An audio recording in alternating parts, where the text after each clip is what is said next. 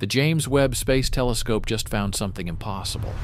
Stars 10,000 times more massive than our Sun. They shouldn't exist. Deep in galaxy GS 3073, 12 billion light-years away, astronomers detected a chemical signature.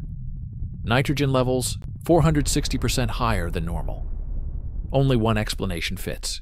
These are population 3 stars. The universe's first giants, born from pure hydrogen and helium just 1 billion years after the Big Bang. Their cores burned at 75 million degrees, creating nitrogen through an extreme fusion process. But these monsters lived fast and died young, just 2 million years from birth to collapse.